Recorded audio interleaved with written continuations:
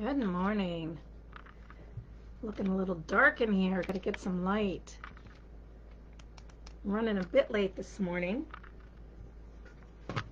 I'm hoping you can hear me. I was told last week, the last one that I did was it was a bit wonky on the voice. So, got the fireplace running, the fans going. Let's see if we can find some quietness here without making a mess. Gosh, knocking all kinds of things over. How are you today? Let's see here. Can we get some more light? I don't know if it's too much bright behind me and that's what's causing the darkness, but we're going to lean into it and see how we can do this. Thank you for joining me. It is February 14th. It's Valentine's Day. How are you today, and who do you get to be for the ones that you love? It is, got home late last night. We had a 3-hour delay on our plane back from Texas. Yeah, it happened, and we went with it, and we rolled with it, and it was all good. It was all good. So what are you doing today for Valentine's Day, for those of you that celebrate? For those of you that, everybody has someone in their life that they love. Hopefully you love yourself. So when you think of what you would desire on Valentine's Day and what you would like to create on Valentine's Day with the persons who you love the most in your life, who would that be? And what would you choose to do for them? What is it that you would create that would give, would let them know without the words? Because sometimes we say the word I love you. We throw it around there so easily, and it's just like people that you meet, and I've said this before, people that you meet and they're like, oh, love you. And I'm like, you don't know me that well.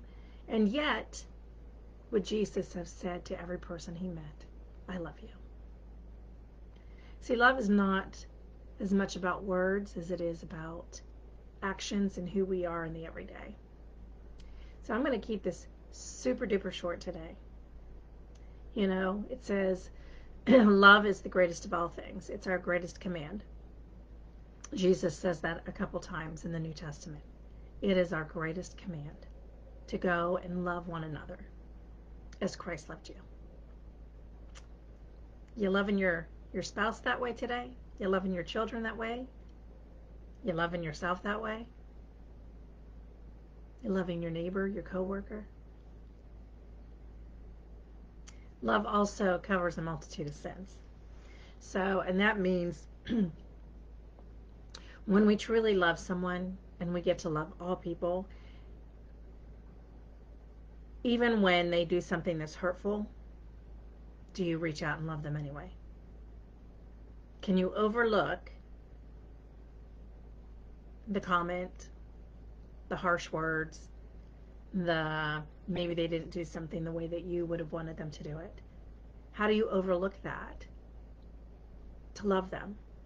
See, love isn't conditional. Love is that unconditional, I'm going to love you regardless, because that's how God loves us. He loves us regardless of all of the things that we do and all the things that we think. That's the kind of love that we get to love on others with. So who are you loving? How are you loving? Are you being love? Are you a loving person? Without love, there isn't hope. And sometimes when we feel like we don't have enough love to give, we get to go ask God for that. So if you have someone in mind, maybe that you want to shift the relationship, I invite you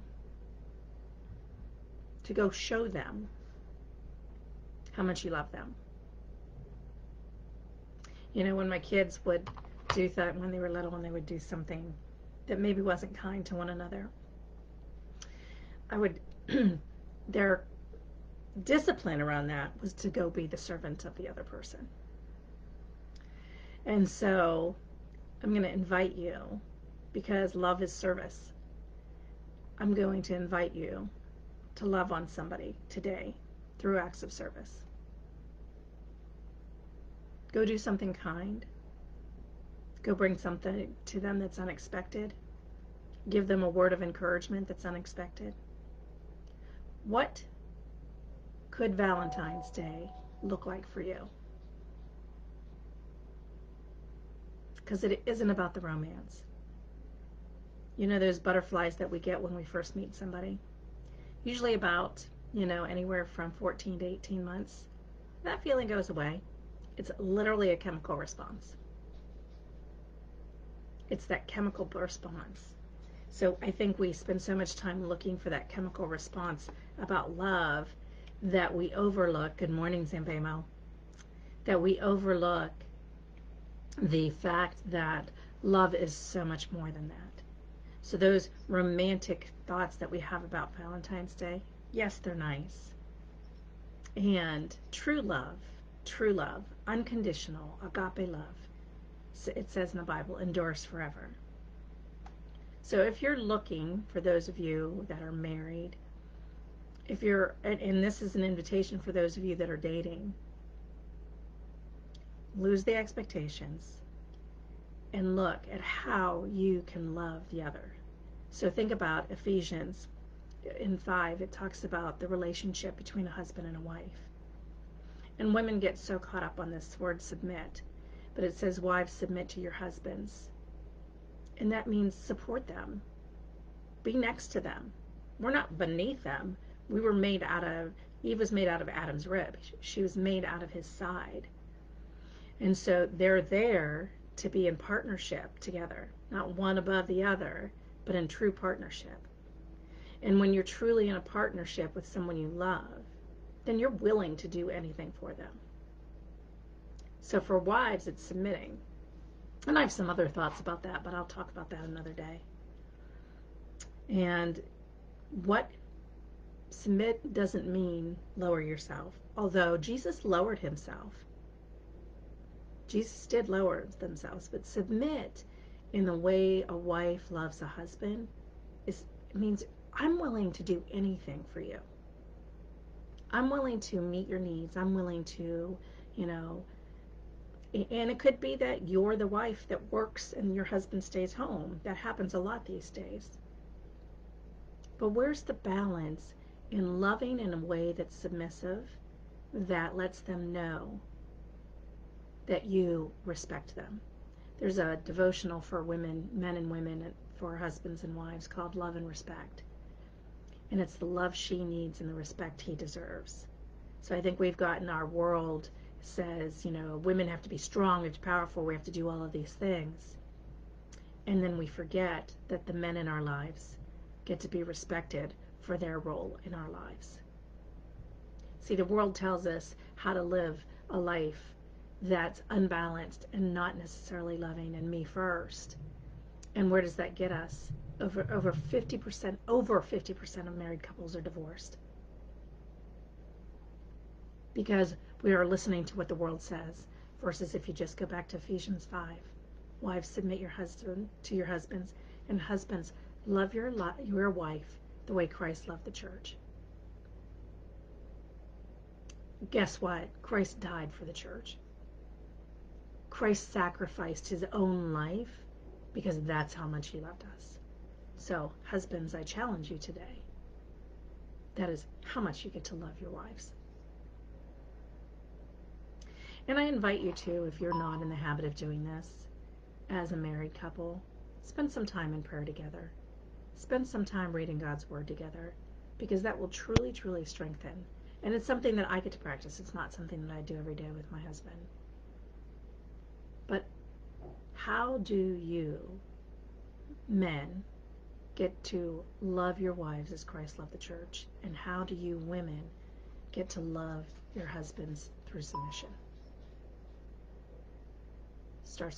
Starts with asking God to love them through you. Go to God, because you can't love them the way God loves them if you're not tapped into who God is. And then go do something lovely today for your spouse. And I don't know if the rest of the world, Zambemo, do you celebrate Valentine's Day? If the rest of the world does, I think it's very much an American holiday. But again, what if we took it around the world to another level? And let Valentine's Day be the greatest love of all, that has nothing to do with romance, but has everything to do with loving one another the way that God loves us. That is my invitation to you today. Dear Heavenly Father, we come before you. We thank you, God, that you are a God of love. That you, God, are the God that sets the example. That you show us what unconditional agape love is, because you love us every day despite ourselves. Lord, I pray that you pour into me, pour into those watching. Fill them up with your love, Lord, so that they are overflowing to love those around them. I especially pray, Lord, for marriages today. For husbands and wives who struggle to understand what true love is, what enduring love is, what submissive and sacrificing love is. Lord, forgive us for not loving one another the way that you love us. And show us, Lord, through your Spirit, how to love one another the way that you love us. We thank you, Lord, again for your enduring love, the greatest love of all, that sacrificial, submissive love that we get to give one another every single day. Protect our marriages, Lord. Protect our marriages, especially those in the church. Let us be a stand for your love. You wrote in it, there's an entire book in the Bible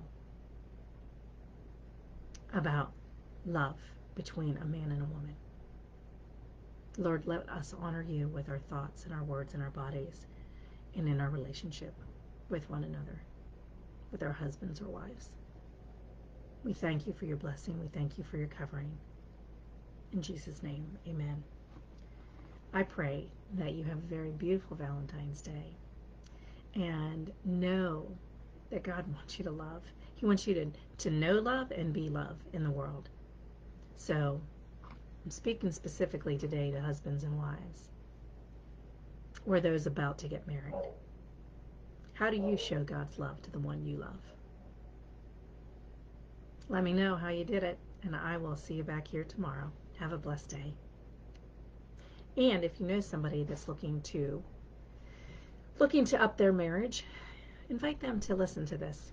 Invite them to listen to this and know that we are the ones who get to be the light in the world when it comes to marriages. But maybe somebody's struggling with their marriage and could use a little hope today, a little love today. Please share this with them. And I thank you for always being here and for sharing this out so that we can impact the world together. And Zambemo, yes, okay, great. You gave a surprise gift to your wife this morning. That is awesome.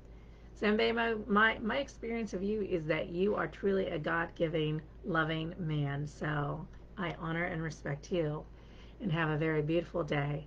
And I will see you back here tomorrow.